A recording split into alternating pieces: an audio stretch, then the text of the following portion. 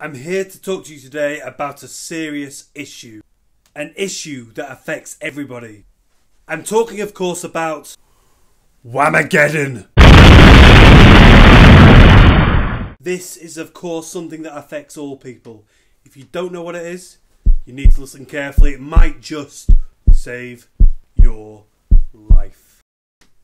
So here we are, the rules. The first rule, the objective is to go as long as possible without hearing Wham's Christmas classic, Last Christmas.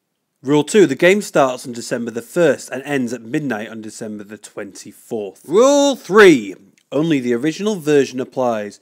Enjoy the fuck out of remixes and covers. Fourth rule, you are out as soon as you recognise the song. Bonus meme.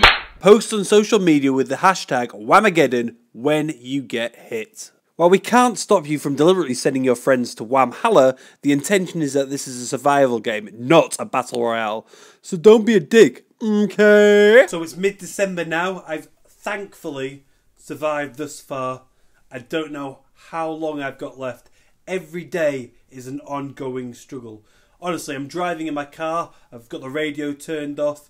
I hear songs playing in a pub. I've run out. I don't want to recognise a song. I don't want to know what it is. I don't want to risk getting exposed to Whamageddon. Here's some tips that can help you. Firstly, build a bunker. Secondly, hot poker in ears. Thirdly, create a situation of national emergency. Fourthly, listen to radio stations that don't play music and only frequent bars that also don't have music. Fifthly, consider spending some time in prison. If you've got any other tips, hints or tricks to avoid Whamageddon, please put them down in the comments. I'd love to hear them.